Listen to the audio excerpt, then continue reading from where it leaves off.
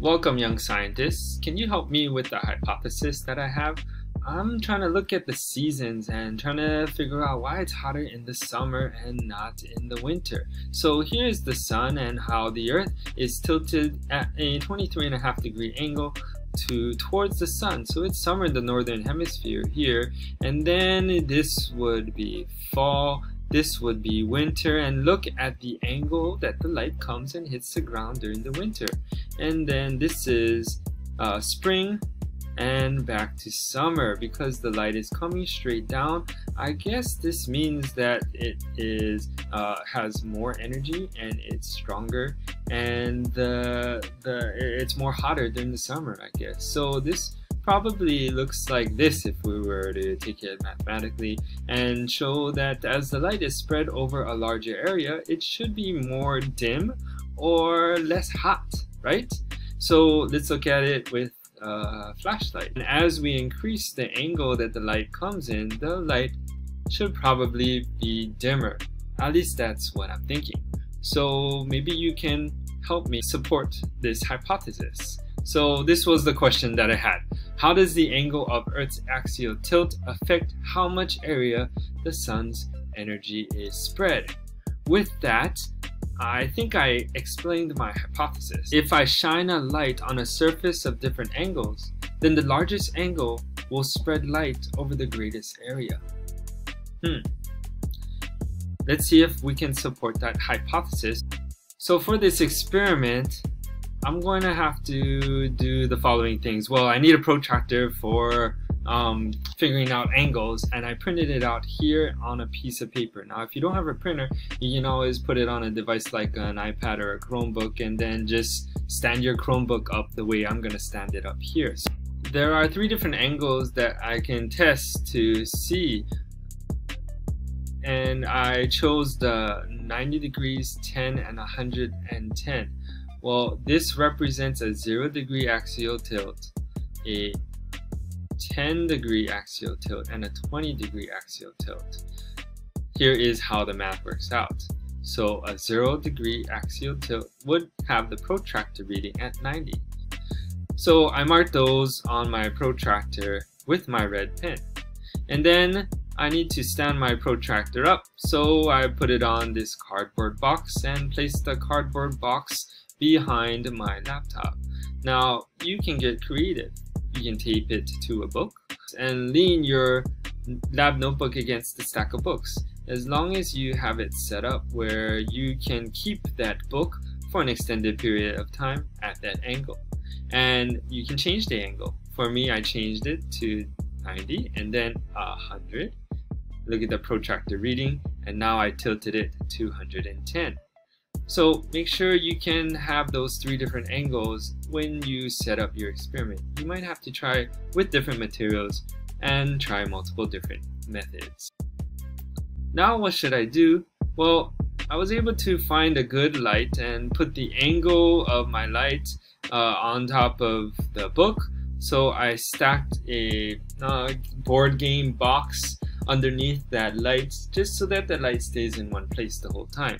And then before I recorded any data, I'm gonna make sure that I can easily see a circle of light around my graph paper in my lab notebook at 0 degrees, and then 10 degrees, and then 20 degrees.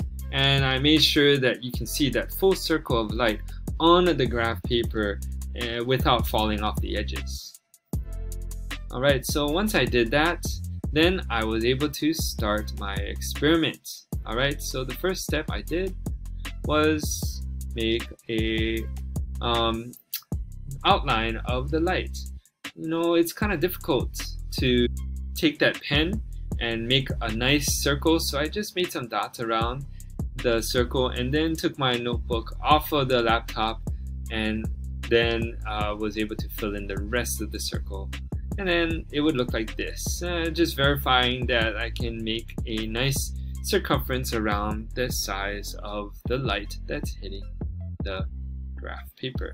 Alright, okay, so now I want to go ahead and find out how many squares that circle took up. Okay, and then, you know, continuing to count the squares, I was able to keep track of the squares by putting dots in them, and I only put dots in the full squares. Later on, I would go ahead and go back and do the fractions of squares and add those up later.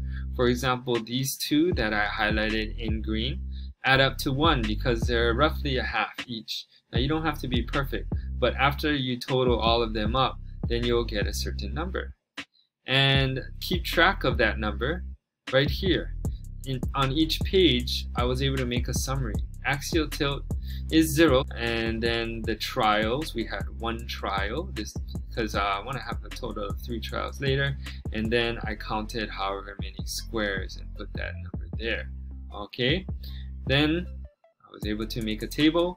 Go ahead and make the table and do that and fill in that table there. So I have the axial tilt in degrees, I have 3 trials and my average number of squares, and then I should be able to calculate that in square inches. So here I have 0, 10, and 20 degree axial tilt. Okay, after I do the 0 degree tilt 3 times, then I will be able to find an average by adding the 3 up and dividing by 3. Then I will get an area in square inches. These lab notebooks, if you double check the front cover, says 4 squares per inch. So the area would be the average divided by 4. So for example, I was able to get some trials. I did it 3 times with the same tilt of 0 degrees. But these 3, I added them together, divided, I got 59.3333, but I rounded it to just 59.3.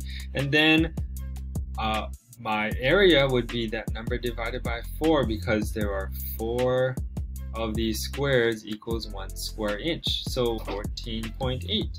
And that's great. So that would be for 0 degrees. And then I'm going to do that 3 more times for 10 degrees. And 3 more times for 20 degrees. By the end of this experiment, you should have 9 different pages of circles that you counted up just like this. So it may take a while, so allow yourself enough time to do this, okay? And you're gonna be able to count all of those up accurately, and then we will have this table here.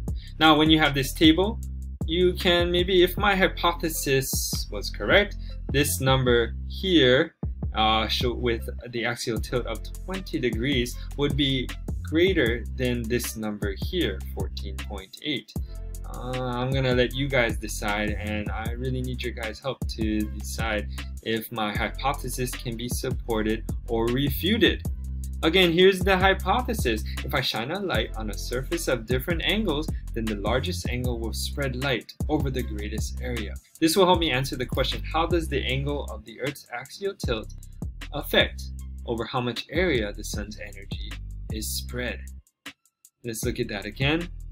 And area of light is spread over a longer area, and then maybe that rays is not as hot. And maybe that is actually the reasons for the seasons. All right, have fun exploring and go ahead and perform this experiment.